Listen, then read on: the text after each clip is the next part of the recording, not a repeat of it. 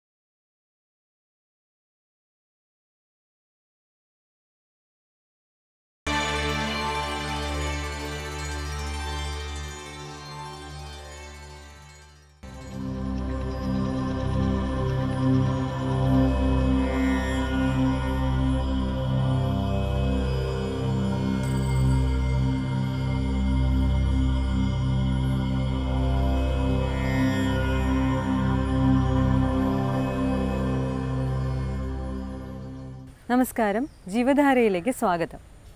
ഇന്ന് നമ്മൾ സംസാരിക്കാൻ പോകുന്ന വിഷയം കണ്ണിലുണ്ടാവുന്ന ഡ്രൈനെസ്സിനെ കുറിച്ചാണ്. ഈയിടെയായി വളരെ വ്യാപകമായിട്ട് കണ്ടുവരുന്ന ഒരു അസുഖമാണ് കണ്ണിലെ ഡ്രൈനെസ്. ഇതിൻ്റെ പ്രധാന കാരണം എന്ന് പറയുന്നത് കണ്ണുകളുടെ അല്ലെങ്കിൽ നേത്രം എന്ന അവയവത്തിൻ്റെ അമിതമായ ഉപയോഗം തന്നെയാണ്. നമുക്കറിയാം, ഇന്ന് മാർക്കറ്റിൽ ദിവസം തോറും പുതിയ പുതിയ ഇലക്ട്രോണിക് ഉപകരണങ്ങൾ വന്നുകൊണ്ടിരിക്കുന്നു. അവയെല്ലാം വാങ്ങി നമ്മൾ ഉപയോഗിക്കുകയും ചെയ്യുന്നു. എന്നാൽ ഇങ്ങനെയുള്ള ഇലക്ട്രോണിക് ഉപകരണങ്ങളുടെ അമിതമായ ഉപയോഗം നമ്മുടെ കണ്ണിൽ പലതരത്തിലുള്ള രോഗങ്ങൾ ഉണ്ടാക്കുന്നു. അതിലൊന്നാണ് കണ്ണിന് ഡ്രൈനെസ്. കമ്പ്യൂട്ടർ ഉപയോഗിക്കുന്ന IT പ്രൊഫഷണൽസിൽ കണ്ണിന് ഡ്രൈനെസ് കൂടാതെ തലവേദന, തോളുവേദന, കഴുത്ത് വേദന, കണ്ണിന് വെള്ളം വരിക, കണ്ണിൽ ചുവപ്പ് നിറം ഉണ്ടാവുക പോലെയുള്ള ലക്ഷണങ്ങളും കാണാറുണ്ട്. ഈ ഒരു അവസ്ഥയെ പറയുന്ന പേരാണ് കമ്പ്യൂട്ടർ വിഷൻ സിൻഡ്രോം. കുറച്ച് നാൾ മുമ്പ് വരെ computer vision syndrome IT professionals മാത്രമായിരുന്നു ഉണ്ടായിരുന്നത്. എന്നാൽ കമ്പ്യൂട്ടറിൻ്റെ ഉപയോഗം മറ്റ് ജോലികളിലേക്ക് വ്യാപിച്ചതോടുകൂടി ഇത് ബാങ്ക് ജോലിക്കാരിലും ഫൈനാൻസ് നോക്കുന്ന ആൾക്കാരിലും ഓഫീസ് വർക്ക് ചെയ്യുന്ന ആൾക്കാരിലും എന്തിനേറെ കോളേജിൽ പഠിക്കുന്ന സ്റ്റുഡൻസിലും വരെ കണ്ടുവരുന്നുണ്ട്. കണ്ണിലെ ഡ്രൈനെസ് ഉണ്ടാവാനുള്ള രണ്ടാമത്തെ പ്രധാന കാര്യം എന്ന് പറയുന്നത് എയർ കണ്ടീഷൻ്റെ ഉപയോഗമാണ്. ഓഫീസുകളിലായാലും വീടുകളിലായാലും സിനിമാ തിയേറ്ററിലായാലും കാറിൽ യാത്ര ചെയ്യുമ്പോഴാണെങ്കിലും AC-യുടെ അമിതമായ ഉപയോഗം കണ്ണിന് ഡ്രൈനെസ് ഉണ്ടാക്കുന്നു. എന്തുകൊണ്ടാണ് ഇലക്ട്രോണിക് ഉപകരണങ്ങൾ ഉപയോഗിക്കുമ്പോൾ അല്ലെങ്കിൽ AC ഉപയോഗിക്കുമ്പോൾ നമ്മൾക്ക് കണ്ണിന് ഡ്രൈനെസ് ഉണ്ടാവുന്നത്? ഇത് അറിയണമെങ്കിൽ എങ്ങനെയാണ് കണ്ണിൽ നോർമലായി ഈർപ്പം ഉണ്ടാവുന്നത് നമ്മൾ മനസ്സിലാക്കണം.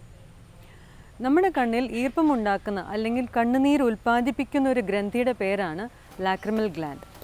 ഈ ഗ്രന്ഥി മറ്റ് ചില ചെറിയ ഗ്രന്ഥികളുടെ സഹായത്തോടു കൂടി കണ്ണുനീർ ഉൽപ്പാദിപ്പിക്കുന്നു.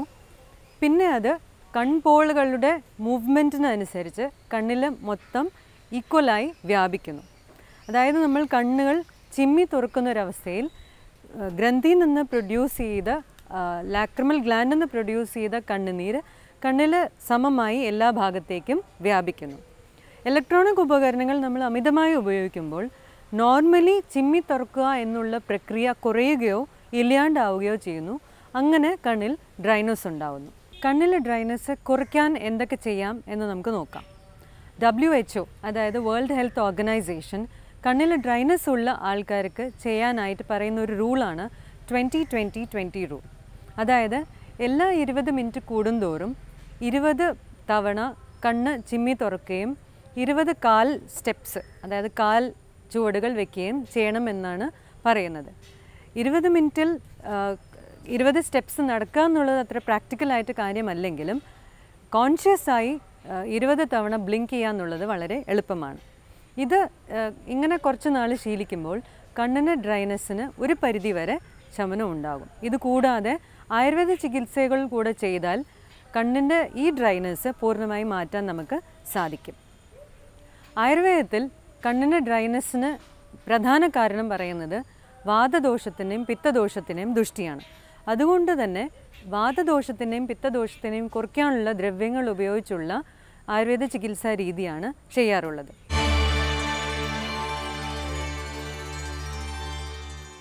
ചെയ്യുന്ന ചികിത്സാ രീതികൾ എന്ന് പറഞ്ഞു കഴിഞ്ഞാൽ ആദ്യം തന്നെ സേകം അല്ലെങ്കിൽ നേത്രധാര, രണ്ടാമത് ചെയ്യുന്നത് ആശോധനം അല്ലെങ്കിൽ കണ്ണിൽ മരുന്ന് ഇറ്റിക്കുക, മൂന്നാമത് ചെയ്യുന്ന ചികിത്സാ രീതി അഞ്ജനകർമ്മം, അതായത് കണ്ണിൽ മരുന്ന് എഴുതുക, നാലാമത് ചെയ്യുന്ന ചികിത്സാ രീതി തർപ്പണം എന്ന കണ്ണിൽ മരുന്ന് കെട്ടി നിർത്തുന്ന ഒരു പ്രക്രിയയാണ്. സേകം അല്ലെങ്കിൽ നേത്രധാര ചെയ്യാനായി ഇരട്ടി മധുരം, പാച്ചോറ്റി, ചിറ്റാമൃത് പോലെയുള്ള ദ്രവ്യങ്ങൾ കൊണ്ടുണ്ടാക്കിയ കഷായമോ ഘൃതങ്ങളോ ഉപയോഗിച്ച് നേത്രധാര ചെയ്താൽ നല്ലതാണ്. ഇതിൽ തന്നെ ക്ഷീരസൈന്ധവം എന്ന് പറയുന്ന മരുന്ന് ഉപയോഗിക്കുമ്പോൾ കൂടുതൽ ഫലമുള്ളതായിട്ട് കാണാറുണ്ട്. ആശോധനം, അതായത് കണ്ണിൽ മരുന്ന് ഇറ്റിക്കുക, ഇതിനായിട്ട് അർക്കം, പാൽ കഷായം അല്ലെങ്കിൽ കഷായം പോലെയുള്ള കൽപ്പനകൾ, ഇരട്ടിമധുരം, പാച്ചോറ്റി പോലെയുള്ള ദ്രവ്യങ്ങൾ ഉപയോഗിച്ച് ഉണ്ടാക്കിയത് പ്രയോഗിക്കുന്നത് വളരെ ഫലപ്രദമാണ്. ഇതിൽ പ്രത്യേകിച്ച് എടുത്തു പറയേണ്ട ഒരു കാര്യം ഘൃതമണ്ഡം, അതായത് ശുദ്ധമായ പശുവിൻ പാലിൻ്റെ നെയ്യിൽ ഉണ്ടാവുന്ന തെളി, അതുകൊണ്ട് ആശോധനം ചെയ്യുമ്പോൾ കൂടുതൽ ഫലപ്രദമായിട്ട് കാണാറുണ്ട്. കണ്ണിലെ ഡ്രൈനസ്സിന് മൂന്നാമതായിട്ട് ചെയ്യുന്ന ഒരു ചികിത്സാ രീതി എന്ന് പറഞ്ഞാൽ അഞ്ജനകർമ്മമാണ്, അതായത് കണ്ണിൽ മരുന്ന് എഴുതുക. ഇതിനായി ഉപയോഗിക്കുന്ന മരുന്നുകൾ ഇളനീർ കുഴമ്പ് അല്ലെങ്കിൽ മുലപ്പാലിൽ ചുക്കും കൂടെ ചേർത്ത് തയ്യാറാക്കിയ ഒരു പ്രത്യേകതരം മിശ്രിതം. ഇത് രണ്ടും വളരെ ഫലപ്രദമായിട്ട് കണ്ടിട്ടുണ്ട്. നാലാമത് ചെയ്യുന്ന ഒരു ചികിത്സാ രീതി തർപ്പണമാണ്. തർപ്പണം എന്ന് പറഞ്ഞു കഴിഞ്ഞാൽ ഉഴുന്നുമാവ് കൊണ്ട് കണ്ണിൻ്റെ ചുറ്റും ഒരു തടം ഉണ്ടാക്കി അതിൽ നെയ്യ് കെട്ടി നിർത്തുന്നൊരു ചികിത്സാ രീതിയാണ്. ഇതിനായിട്ട് ഉപയോഗിക്കുന്ന ഔഷധങ്ങൾ ജീവന്ത്യാദിഘൃതം, ശതാഹ്വാദിഘൃതം, ഘൃതമണ്ഡം പോലെയുള്ള ഔഷധങ്ങളാണ്. ഘൃതമണ്ഡം ഉപയോഗിച്ച് തർപ്പണം ചെയ്യുമ്പോൾ വളരെയധികം ഫലപ്രദമായിട്ടാണ് കണ്ടിട്ടുള്ളത്. ഒരുപാട് സമയമായി കണ്ണിൽ ഡ്രൈനസ് കൊണ്ട് ബുദ്ധിമുട്ടിയിരിക്കുന്ന രോഗികളിൽ വർഷത്തിൽ ഒരു തവണയെങ്കിലും തർപ്പണകർമ്മം ചെയ്യുന്നത് നല്ലതാണ്. കണ്ണുകളുടെ ഡ്രൈനസ് ഒരു ജീവിതശൈലി രോഗമാണ്. അതുകൊണ്ട് കണ്ണുകളുടെ തെറ്റായ ഉപയോഗം കുറച്ച് മിതമായി ഉപയോഗിച്ചാൽ ഒരു പരിധിവരെ കണ്ണിൻ്റെ ഈ ഡ്രൈനസ് കുറയ്ക്കാൻ നമുക്ക് സാധിക്കും.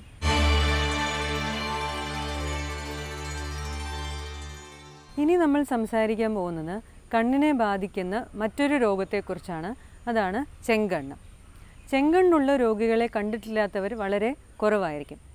കണ്ണിൽ കടുത്ത ചുവന്ന നിറം വരിക, കണ്ണിൽ നിന്ന് വെള്ളം വരിക, കൺപോളകളിൽ വീക്കം വരിക, വെളിച്ചത്തോട്ട് നോക്കാൻ ബുദ്ധിമുട്ടുണ്ടാവുക, ഇവയൊക്കെയാണ് ചെങ്കണ്ണിൻ്റെ ലക്ഷണങ്ങൾ. പ്രധാനമായും ചെങ്കണ്ണ് മാർച്ച് ഏപ്രിൽ മാസങ്ങളിലും ഓഗസ്റ്റ് സെപ്റ്റംബർ മാസങ്ങളിലുമാണ് കൂടുതലും കാണാറുള്ളത്. ആയുർവേദ ശാസ്ത്രം അനുസരിച്ച് ചെങ്കണ്ണ് വരാനുള്ള പ്രധാന കാരണം ശരീരത്തിൽ ചൂടിൻ്റെ അംശം കൂടി നിൽക്കുക എന്നുള്ളതാണ്. അതുകൊണ്ട് തന്നെ ആയുർവേദ ചികിത്സയിൽ പിത്തദോഷത്തിനെ കുറയ്ക്കുന്നതും രക്തദോഷത്തെ പ്രസാദിപ്പിക്കുന്നതുമായിട്ടുള്ള ചികിത്സാ രീതികളാണ് ഇതിനായി ചെയ്യുന്നത്. ചെങ്കണ്ണുള്ള രോഗികളിൽ പ്രധാനമായിട്ടും 4 ചികിത്സാ രീതികളാണ് ചെയ്യാറുള്ളത്. ആദ്യത്തെ സേകം, അതായത് നേത്രധാര, രണ്ടാമത്തെ ആശോധനം, അതായത് കണ്ണിൽ മരുന്നിറ്റിക്കുക, മൂന്നാമത്തെ വിടാലകം, അതായത് കണ്ണിൽ പൂച്ചിടുക, നാലാമത്തേത് പിണ്ടി. സേകം അല്ലെങ്കിൽ നേത്രധാര ചെയ്യാനായി ത്രിഫല, ഇരട്ടിമധുരം, പാച്ചോറ്റി പോലെയുള്ള ദ്രവ്യങ്ങളെ കൊണ്ടുണ്ടാക്കിയ കഷായമോ അല്ലെങ്കിൽ ഘൃതമോ പ്രയോഗിക്കാം. ചെങ്കണ്ണുള്ള രോഗികളിൽ ഘൃതം പ്രയോഗിക്കാറില്ല. കഷായം വെച്ച് തന്നെയാണ് ചെറു ചൂടോടുകൂടി നേത്രധാര ചെയ്യാറുള്ളത്. രണ്ടാമത് ചെയ്യുന്ന പ്രക്രിയ വിടാലകം. വിടാലകം എന്ന് പറഞ്ഞു കഴിഞ്ഞാൽ മരുന്ന് കണ്ണിൻ്റെ പുറത്ത്, അതായത് കൺപോളകളുടെ പുറത്ത് പൂച്ചിടുക എന്നുള്ളത്, അതായത് ലേപം ചെയ്യുക. ഇതിനായിട്ട് ഉപയോഗിക്കുന്ന മരുന്ന് മുക്കാതി, പുറമ്പട പോലെയുള്ള മരുന്നുകളാണ്. മൂന്നാമത് ചെയ്യുന്ന ഒരു ചികിത്സാ രീതി ആശോധനമാണ്, അതായത് കണ്ണിൽ മരുന്ന് ഇറ്റിക്കുക. ഇതിനായിട്ട് ഉപയോഗിക്കുന്നത് മുരിങ്ങ ഇല കൊണ്ടുണ്ടാക്കിയ അർക്കമോ അല്ലെങ്കിൽ കഷായമോ, ഇരട്ടിമധുരം കൊണ്ടുണ്ടാക്കിയ കഷായമോ, ത്രിഫല കൊണ്ടുണ്ടാക്കിയ കഷായമോ ഒക്കെ ആവാം. ആശോധനം ചെയ്യുമ്പോൾ ഇടയ്ക്കിടെ കണ്ണിൽ മരുന്ന് ഒഴിക്കുക എന്നുള്ളത് ചെങ്കണ്ണുള്ള രോഗികൾക്ക് വളരെ ഫലപ്രദമാണ്. ചെങ്കണ്ണുള്ള രോഗികളിൽ നാലാമതായിട്ട് ചെയ്യുന്ന ചികിത്സാ രീതിയാണ് പിണ്ടി. പച്ചമരുന്നുകൾ അരച്ച് കൽക്കമുണ്ടാക്കി നേരിയ തുണിയിൽ പൊതിഞ്ഞ് കൺപോളകളുടെ മുകളിൽ സ്ഥാപിക്കുന്ന അല്ലെങ്കിൽ വയ്ക്കുന്ന ഒരു ചികിത്സാ രീതിയാണ് പിണ്ടി. ഇതിനായിട്ട് ഉപയോഗിക്കുന്ന മരുന്നുകൾ ചിറ്റാമൃത്, കറ്റാർവാഴ അല്ലെങ്കിൽ ആര്യവേപ്പ് പോലെയുള്ള ഇലകളെടുത്ത് നല്ലപോലെ ഇടിച്ച് കൽക്കമാക്കി മുണ്ടിലോ അല്ലെങ്കിൽ നേരിയ തുണിയിലോ പൊതിഞ്ഞ് കൺപോളകളുടെ മുകളിൽ വെക്കുക എന്നുള്ളതാണ്. ഇതുകൂടാതെ അകത്തേക്ക് ഗുഡുചാതി കഷായം, അവിപത്തി ചൂർണം, അമൃതോത്തരം കഷായം പോലെയുള്ള മരുന്നുകൾ സേവിക്കുന്നത് ചെങ്കണ്ണുള്ള രോഗികൾക്ക് വളരെയധികം ഫലപ്രദമാണ്. ഒരു ചികിത്സയെ പൂർണ്ണമാക്കുന്നത് മരുന്നിൻ്റെ സേവനമോ ചികിത്സാക്രമങ്ങളോ മാത്രമല്ല, അതോടൊപ്പം പാലിക്കുന്ന പഥ്യങ്ങളുമാണ്. ചെങ്കണ്ണുള്ള ഒരു രോഗി പാലിക്കേണ്ട പഥ്യങ്ങൾ പനിയുള്ള ഒരു രോഗി പാലിക്കേണ്ട പഥ്യങ്ങൾ പോലെ തന്നെയാണ്. അതായത് ലഘുവായി ഭക്ഷണം കഴിക്കുക, ഭാരമേറിയ ജോലികൾ ചെയ്യാതിരിക്കുക, യാത്രകൾ പരമാവധി ഒഴിവാക്കുക, തണുപ്പുള്ള ഭക്ഷണങ്ങൾ കഴിക്കാതിരിക്കുക, തലകുളി ഒഴിവാക്കുക, ഇവയൊക്കെയാണ്. ഇതൊരു പകർച്ചവ്യാധി ആയതിനാൽ ഓഫീസിലായാലും വീടുകളിലായാലും മറ്റുള്ളവരുമായി ഇടപെടുമ്പോൾ കോണ്ടാക്റ്റ് വരാതെ പ്രത്യേകം ശ്രദ്ധിക്കേണ്ടതാണ്.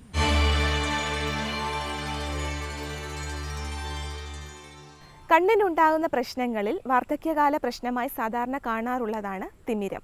അതായത് കണ്ണിൻ്റെ ലെൻസിൻ്റെ സുതാര്യത നഷ്ടപ്പെട്ട് പ്രകാശം കടന്നു പോകാൻ പറ്റാത്തൊരവസ്ഥ. അത് കാലക്രമത്തിൽ കാഴ്ചശക്തിയെ പൂർണ്ണമായും ബാധിക്കുന്ന ഒരവസ്ഥ വരെ എത്താറുണ്ട്. അപ്പം ഇതിന് പ്രതിവിധിയായി തുടക്കത്തിൽ തന്നെ വൈദ്യനിർദ്ദേശം സ്വീകരിക്കേണ്ടതുണ്ട്. അതോടൊപ്പം തന്നെ ത്രിഫല കഷായം കണ്ണ് കഴുകാനായി ഉപയോഗിക്കുന്നതും ത്രിഫല രാത്രിയിൽ തേനിനോടൊപ്പം സേവിക്കുന്നതുമെല്ലാം തന്നെ ഉത്തമമാണ്. അതുപോലെ തന്നെ മറ്റൊരു രോഗമാണ് ഗ്ലൂക്കോമ, അതായത് കണ്ണിൻ്റെ മർദ്ദം കൂടി നിൽക്കുന്ന അവസ്ഥയാണിത്. അപ്പോൾ 50 വയസ്സിന് ശേഷം കൃത്യമായ ഇടവേളയിൽ നേത്രപരിശോധനയും കാഴ്ചശേഷി പരിശോധനയും ഒക്കെ അനിവാര്യമാണ്. അതുപോലെ തന്നെ വാർദ്ധക്യത്തിൽ ഉണ്ടാകുന്ന നേത്രസ്രാവത്തിന് പ്രധാന കാരണം കൺപോളകളുടെ ശക്തിക്കുറവും പേശികളുടെ ബലക്കുറവും ഒക്കെയാണ്. ഇതിന് പരിഹാരമായിട്ട് ക്ഷീരബല പോലെയുള്ള തൈലങ്ങൾ കൺപോളയ്ക്ക് ചുറ്റും വൃത്താകൃതിയിൽ ഒന്ന് മസാജ് ചെയ്ത് കൊടുക്കുന്നതൊക്കെ തന്നെ ഈ പേശിയുടെ ക്ഷീണത്തിനൊക്കെ വളരെ നല്ലതാണ്. അതുപോലെ തന്നെ കൃത്യമായ വൈദ്യനിർദ്ദേശം സ്വീകരിക്കണം. കാരണം കണ്ണുനീർ ഗ്രന്ഥികളിലൊക്കെ എന്തെങ്കിലും തടസ്സങ്ങൾ ഉണ്ടോ എന്നൊക്കെ നോക്കേണ്ടത് അനിവാര്യമാണ്. 50 വയസ്സിന് ശേഷം കൃത്യമായ ഇടവേളകളിൽ നേത്രപരിശോധന ചെയ്യേണ്ടത് അനിവാര്യമാണ്.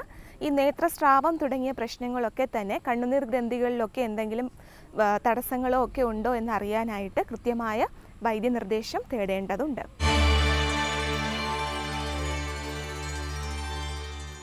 ഇനി നമ്മൾ സംസാരിക്കാൻ പോകുന്ന മറ്റൊരു വിഷയം ആർത്തവ സമയത്ത് സ്ത്രീകൾക്കുണ്ടാവുന്ന തലവേദനയെക്കുറിച്ചാണ്. തലവേദനയുമായി ഒ പിയിലേക്ക് വരുന്ന 80% സ്ത്രീകളിലും ആർത്തവ സമയത്ത് തലവേദന കൂടുന്നതായിട്ട് പറയാറുണ്ട്. ആർത്തവ സമയത്ത് എന്ന് പറയുമ്പോൾ ചില സ്ത്രീകളിൽ ആർത്തവം തുടങ്ങുന്നതിൻ്റെ 1 ആഴ്ചയോ 10 ദിവസമോ മുമ്പാണെങ്കിൽ മറ്റു ചിലരിൽ ആർത്തവം തുടങ്ങിയതിന് ശേഷം ആദ്യത്തെ 2-3 ദിവസങ്ങളിലായിരിക്കും കൂടുതൽ ബുദ്ധിമുട്ടുണ്ടാവുക. 2 കൂട്ടരിലും തലവേദന കൂടാതെ ശബ്ദം കേൾക്കുമ്പോൾ കൂടുതൽ ബുദ്ധിമുട്ട്, വെളിച്ചമടിക്കുമ്പോൾ ഉള്ള ബുദ്ധിമുട്ട്, വയറുവേദന, ഛർദ്ദിക്കാൻ വരിക എന്നുള്ള ലക്ഷണങ്ങളും കാണാറുണ്ട്. ഇങ്ങനെ ആർത്തവ സമയത്ത് തലവേദന ഉണ്ടാവുന്ന സ്ത്രീകളിൽ വർഷത്തിൽ 1-2 തവണ അല്ലാതെ എല്ലാ മാസവും ഉണ്ടാവുന്നുണ്ടെങ്കിൽ അത് ഇങ്ങനെയുള്ള സ്ത്രീകളിൽ ക്വാളിറ്റി ഓഫ് ലൈഫ്, അതായത് ജീവിത നിലവാരത്തെ തന്നെ ബാധിക്കാറുണ്ട്. ആർത്തവ സമയത്ത് തലവേദന ഉണ്ടാവാനുള്ള പ്രധാന കാരണം ശരീരത്തിൽ വായുവിൻ്റെ ക്ഷോഭമാണ്. അതായത് നോർമലായിരിക്കുന്ന അവസ്ഥയിൽ വായു അല്ലെങ്കിൽ വാതദോഷത്തിൻ്റെ ഗതി മുകളിൽ നിന്ന് താഴോട്ടാണ്. എന്നാൽ ഇതേ വായുവിൻ്റെ ഗതി താഴേന്ന് മുകളിലോട്ടാവുമ്പോൾ തലവേദന, നടുവേദന, വയറുവേദന പോലെയുള്ള മറ്റ് ബുദ്ധിമുട്ടുകളും ഉണ്ടാവാറുണ്ട്. എന്തുകൊണ്ട് വായുക്ഷോഭം ശരീരത്തിൽ ഉണ്ടാവുന്നു? ഇതിൻ്റെ പ്രധാന കാരണം ആയുർവേദത്തിൽ പറയുന്നത് വേഗധാരണമാണ്. വേഗധാരണം എന്ന് പറഞ്ഞു കഴിഞ്ഞാൽ നാച്ചുറൽ ഏർജസ്, അതായത് സ്വാഭാവികമായിട്ടുണ്ടാവുന്ന പ്രവണതകൾ, ചുമ, തുമ്മൽ, മലം, മൂത്രം പോലെയുള്ള സ്വാഭാവികമായിട്ടുണ്ടാകുന്ന പ്രവണതകളെ കൺട്രോൾ ചെയ്യുക എന്നുള്ളതിനെ പറയുന്ന പേരാണ്, ആയുർവേദത്തിൽ പറയുന്ന പേരാണ് വേഗധാരണം. പൊതുവെ സ്ത്രീകൾക്ക് നാച്ചുറൽ അർജസിനെ കൺട്രോൾ ചെയ്യാനുള്ള ടെൻഡൻസി കുറച്ച് കൂടുതലാണ്. അതിന് പല കാരണങ്ങളുണ്ടാവാം. ജോലി സ്ഥലത്തെ അസൗകര്യമോ ജോലി തിരക്കോ ഒക്കെ ആവാം. എന്നിരുന്നാലും ഇങ്ങനെ നാച്ചുറൽ അർജസിനെ കൺട്രോൾ ചെയ്യുമ്പോൾ ശരീരത്തിൽ വായുക്ഷോഭം ഉണ്ടാവുകയും അത് കാരണം തലവേദന ഉണ്ടാവുകയും ചെയ്യുന്നു. ഇങ്ങനെയുള്ള സ്ത്രീകൾ പ്രധാനമായും 3 കാര്യങ്ങളാണ് ചെയ്യേണ്ടത്. ആദ്യത്തെയും വളരെ പ്രധാനമായിട്ടുള്ള കാര്യം വേഗധാരണം ചെയ്യാതിരിക്കുക, അതായത് നാച്ചുറലായിട്ട് ഉണ്ടാവുന്ന പ്രവണതകളെ കൺട്രോൾ ചെയ്യാതിരിക്കുക. രണ്ടാമതായി ചെയ്യേണ്ട കാര്യം ഭക്ഷണത്തിൽ നിത്യവും ഘൃതം അല്ലെങ്കിൽ നെയ്യ് ഉൾപ്പെടുത്തുക എന്നുള്ളത്. ദിവസം നെയ്യ് കഴിച്ചാൽ വണ്ണം വയ്ക്കുമോ എന്നുള്ളൊരു ചോദ്യം വരാം. എന്നാൽ എണ്ണയിലുണ്ടാക്കിയ ഭക്ഷണ പദാർത്ഥം കഴിക്കുമ്പോഴും അല്ലെങ്കിൽ നെയ്യിലുണ്ടാക്കിയ മധുരപലഹാരങ്ങൾ കഴിക്കുമ്പോഴാണ് വണ്ണം വയ്ക്കുന്നത്. ദിവസം 1-2 സ്പൂൺ നെയ്യ് ഭക്ഷണത്തിൽ ഉൾപ്പെടുത്തുന്നത് വണ്ണം വയ്ക്കാൻ കാരണമാവില്ല എന്ന് മാത്രമല്ല, ശരീരത്തിന് ഗുണം ചെയ്യുകയും ചെയ്യും. ശുദ്ധമായ പശുവിൻ നെയ്യ് കിട്ടാത്തൊരു സാഹചര്യത്തിൽ രാത്രി കിടക്കുന്നതിന് 1 മണിക്കൂർ മുമ്പേ സുകുമാരഘൃതം 1-2 സ്പൂൺ കഴിച്ച് കിടക്കുന്നത് ഇങ്ങനെയുള്ള രോഗികൾക്ക് ഗുണം ചെയ്യും. മൂന്നാമത് ചെയ്യേണ്ട കാര്യം ശരീരത്തിന് പരമാവധി റെസ്റ്റ് കൊടുക്കുക എന്നുള്ളത്. ഭാരമേറിയ ജോലികൾ ചെയ്യാതിരിക്കുക, യാത്രകൾ പരമാവധി ഒഴിവാക്കുക, എത്രമാത്രം പറ്റുമോ അത്രയും സമയം ശരീരത്തിന് റെസ്റ്റ് അനുവദിക്കുക എന്നുള്ളതാണ് മൂന്നാമതായിട്ട് ശ്രദ്ധിക്കേണ്ട കാര്യം.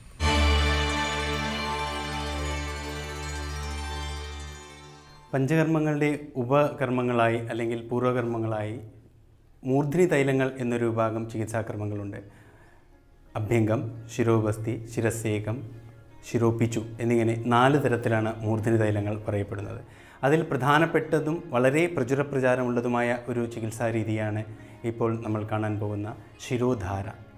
ശിരോധാര എന്ന് പറഞ്ഞാൽ തലയിലേക്ക് അല്ലെങ്കിൽ മൂർധാവിലേക്ക് സുഘോഷ്ണമായ ഇളം ചൂടോടുകൂടി രോഗിക്ക് വളരെ സുഖകരമായ രീതിയിലുള്ള ചൂടോടുകൂടിയ എണ്ണയെ നെറ്റിയിലേക്ക് ഒരു പ്രത്യേക ക്രമത്തിൽ ഒഴിക്കുന്നതാണ് ശിരോധാര എന്നറിയപ്പെടുന്നത്. ശിരോധാര പലതരത്തിലുണ്ട്. ശിരോധാര തൈലം കൊണ്ട് നമ്മൾക്ക് ചെയ്യാവുന്നതാണ്. അതോടൊപ്പം തന്നെ മറ്റു ദ്രവ്യങ്ങൾ, മോര്, പാല്, കഷായങ്ങൾ, ഇങ്ങനെ പലവിധ ദ്രവ്യങ്ങളെ കൊണ്ടും രോഗിയുടെയും രോഗത്തിൻ്റെയും അവസ്ഥയ്ക്കനുസരിച്ച് നമുക്ക് ശിരോധാരകൾ ചെയ്യാവുന്നതാണ്. അതിനനുസരിച്ച് ഈ പറയുന്ന ധാരയുടെ പേരും മാറുന്നതാണ്. തൈലധാര, തക്രധാര, ക്ഷീരധാര എന്നിങ്ങനെ പല രീതികളിൽ അല്ലെങ്കിൽ പല പേരുകളിൽ ഇത് അറിയപ്പെടുന്നു.